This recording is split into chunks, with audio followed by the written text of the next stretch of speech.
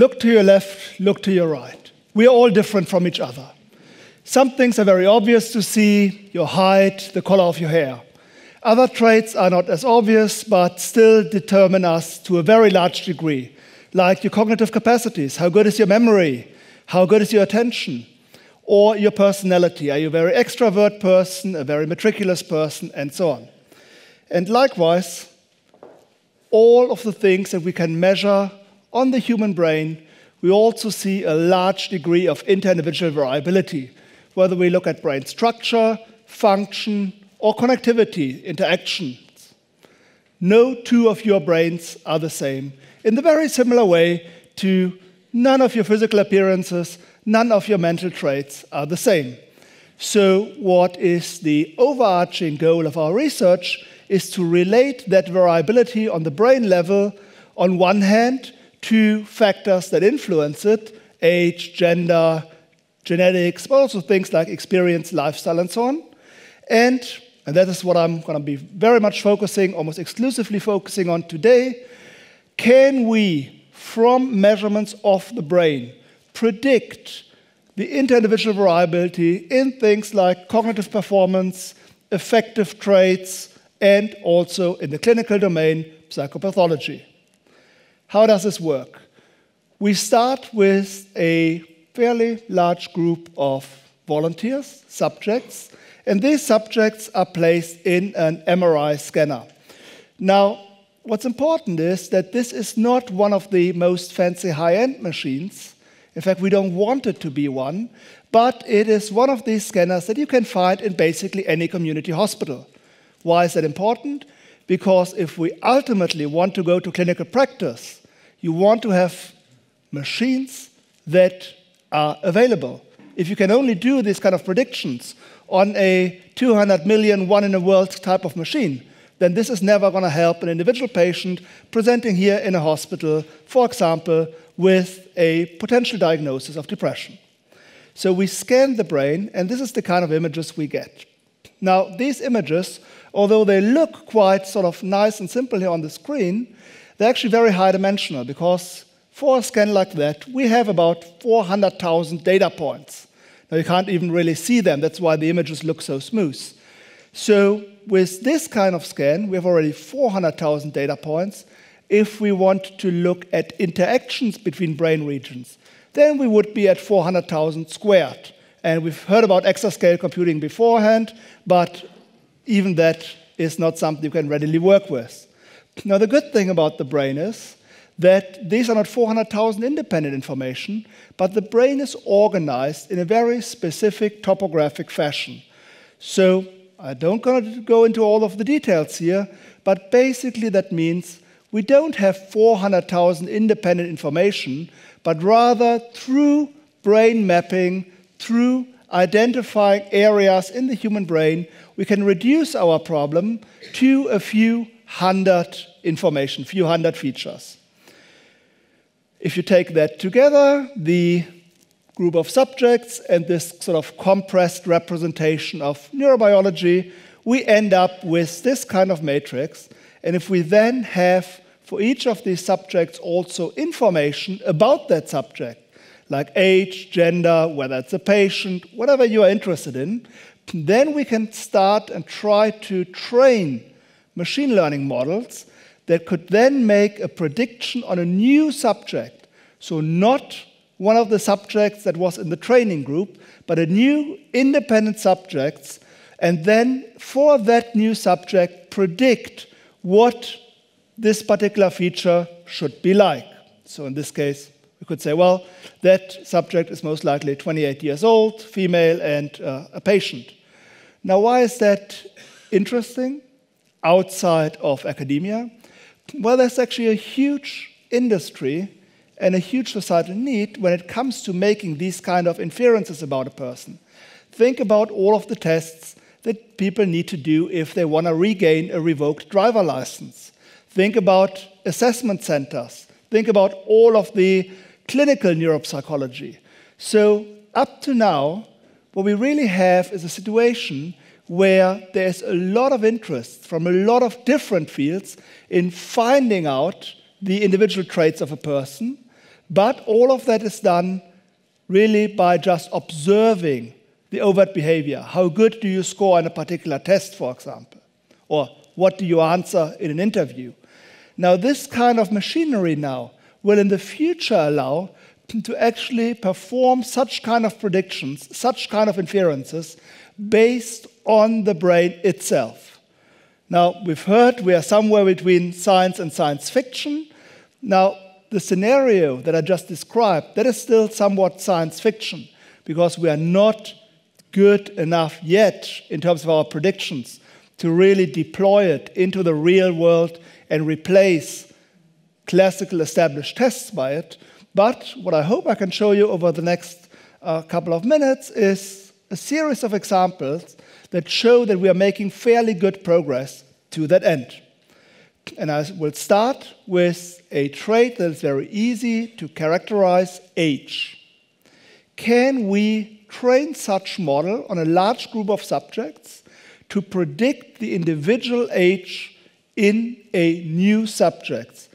And it turns out we can actually do that quite well. If I just take a 5-minute scan of your brain, I can predict your age with a precision of roughly 4 to 5 years. This is already quite interesting and quite reassuring, but does it mean anything? In the end, it's nice, it's a nice game, it's a nice toy, but does it mean something? Well, as you see here, it probably does mean something. So here we did the same thing with a group of healthy controls and a group of patients with Parkinson's disease, a neurodegenerative disease. What we could show there is that Parkinson's patients are on average estimated about 5 to 6 years older than they really are. For the healthy controls, the mean deviation is about 0. So on average, we are predicting right, but with some variance around it. But the average brain of a Parkinson's patient looks about 5 years older than the patient actually is. So it seems that this is a very interesting way to objectively quantify neurodegeneration. Now, what you could argue is, in the end, our human brain is much better in doing that. If you have a skilled radiologist, that person can probably not predict quite well how old somebody is, but if you give a radiologist a normal brain scan and a Parkinson's brain scan, they can tell you, well, this looks sort of to be pre-aged, advanced age. So the same thing as I showed here in a quantitative fashion, our brains, or the radiologist's brain, can actually do quite well. But can we go beyond that? Can we actually look at things that a radiologist could not tell? Well, also I have an example for that, and this is gender. If you give even the best radiologists a brain scan and ask them, tell me if that's a man or a woman, their performance will be chance level. It's no way you can actually see that on the scan. Now, what we did here now is to look at the connectional architecture. So basically, for each pair of regions, we computed how much are they talking to each other.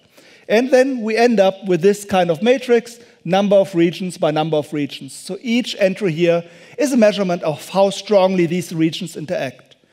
Now, from this matrix, we can predict whether somebody is a man or a woman in a new unseen subject, not somebody who has been part of the training set, with a precision of about 90%. Now, this is interesting for two aspects. One is we can actually do very well, something that a radiologist could not do, we can do actually quite well. But on the other side, we're not getting to 100%.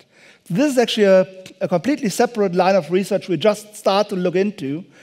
Could that be somewhat like an objectification of, for example, the discussions about sex versus gender? Because it seems that some of the male brains look more like female brains and vice versa. Now, I said we get to about 90% if we take just the whole data. What we then also did is to look at each row here of the data. Now, what does a row mean? Remember, that's number of regions by number of regions. So a row here means we look at the connectivity profile of a single region to all the other regions. Now, what that gives us is a regional specificity. we can now for each part of the brain say how well does the connectivity profile of that part to the rest of the brain. How well does that allow to predict gender? And actually, we're not doing too bad. We're not doing equally well across the brain, and that's good, because we know that some parts, like motor cortex, visual cortex, they should not differentiate a lot, and other parts do quite well, up to about 80% precision. And if we then look, what are these parts doing that are very good in predicting, we see that they're involved in aspects like language, emotion processing, and cognitive control. Now, all of what I've talked about now was mainly on the whole brain level, now to some degree in the last example on a regional level. One of the key things about the brain, though, is that it is functionally organized. There's a certain network that you use when you do a memory task, another network that you do when you do a language task, and so on.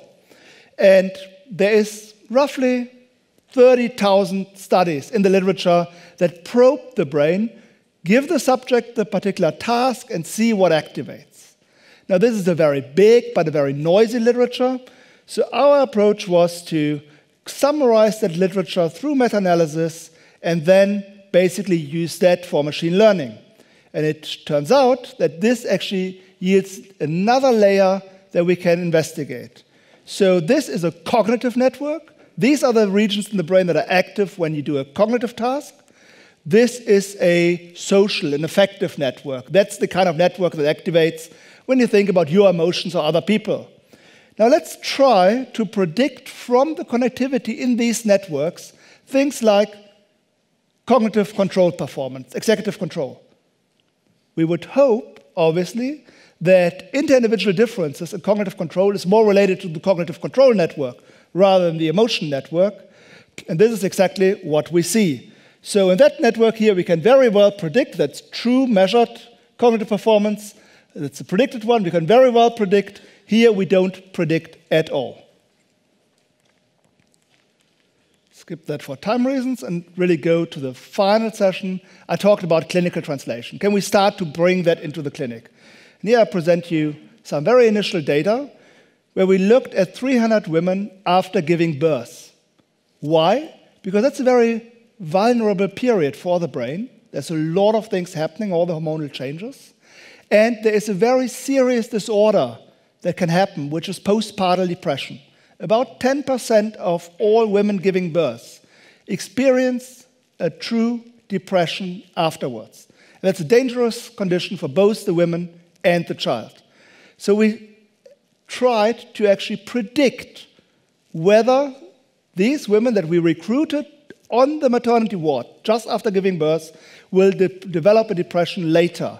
We had a 12-week follow-up. We found about 9% of women actually did become ill. And what we did is to do the prediction with the data to date. So basically what I'm showing you is a change of the prediction accuracy over time. The starting point is right when they gave birth, a few days later, and the end point is 12 weeks later. And that's the curve. And what we see is, here we are very certain, but it's irrelevant. Why? Because at these times, the women are already depressed. So you don't need a machine learning algorithm, you just see them. Well, if they're not already in the hospital. What is interesting now, if we move to the left, here they have low mood, but it's still unclear whether that's just the baby blues or the beginning of a relevant depression. And we can have an area under the curve for the classifier of about 0.8, 0.9. It's not there yet where we can be clinically certain, but we can see it. And interestingly, even the very first time point, still on the ward, just having given birth, we're actually having a way above chance classification rate in terms of predicting who a month or so later will start to develop a depression. That's all. In summary, we want to understand the brain, model inter-individual variability, and then start to use that knowledge to move towards personalized medicine. Thank you very much.